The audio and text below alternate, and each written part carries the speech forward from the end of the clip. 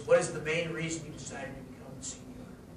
So I think 1871 is one of the most important things that Chicago can, be focused on right now. And we've become an attraction. We've become a place, and I really feel, because I believe that everything in the world is an iterative process, that if we stopped, if we rested on our laurels, if we said, boy, aren't we great, and didn't continue to grow and add facilities and resources and new businesses and all kinds of other assets and things like that, that we would lose our primacy and we wouldn't be a special place. And I think 1871 is a completely special place.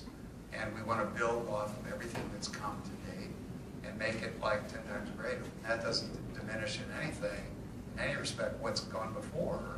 It's just that if you don't think things can get better, then you shouldn't be an entrepreneur for another reason. And, look, my own life, we always say, it's not about luxury, it's not about big cars, it's not about money, it's about getting up every day and saying, shit, I get to go do something I'm really enthusiastic about.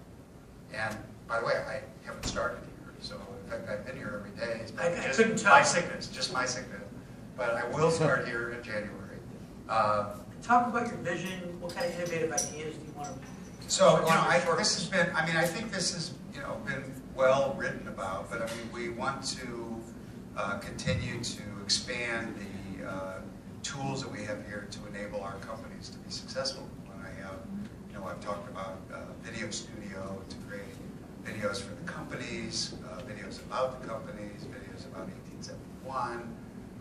Webcast, broadcast, all kinds of different things. So we've talked to, WTTW, we've talked to a lot of people about that.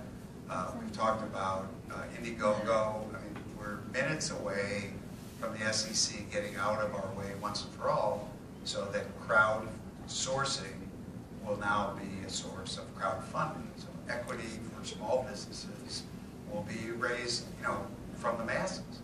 And Indiegogo is the principal company in the world that's going to do that. Kickstarter basically said we don't want to do that. So we've already arranged for Indiegogo to open an office here. And these guys are scientists. I mean, they've done about 100,000 of these campaigns. But they can tell you about halfway into the campaign whether your perks are right, whether your video is right, whether your campaign is going to succeed or not.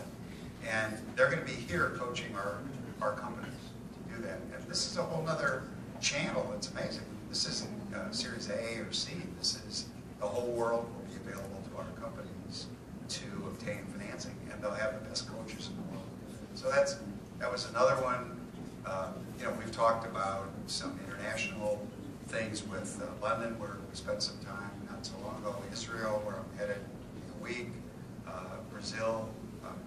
Brazil has 60 million people on Facebook. These markets are exploding. If you want to be a player, some of these places that seem remote are actually very fertile, great opportunities.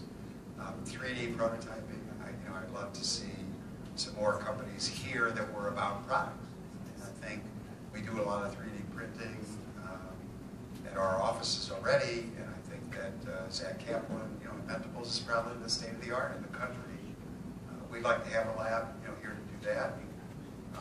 We'd like to figure out how people don't have to leave when they get to a certain size. So we're talking about building some suites that would accommodate the next stage of growth for some of our companies, so they can still have access to all the resources, but not go out somewhere and just be sort of the Lone Ranger in some, sublet office space somewhere. I think, all of those. And then I would say that the real bottom line is I believe that you can actually engineer successful startups. So we intend to have a curriculum, but it's not going to be the 43rd guy who teaches, web mobile design. Nothing wrong with that, but he can teach you that anywhere. We want to have a curriculum, and we want to have some real substance around how do you make sure that you are optimizing the startups that are here to be successful. And I call that startup engineering, and that's going to be our secret sauce.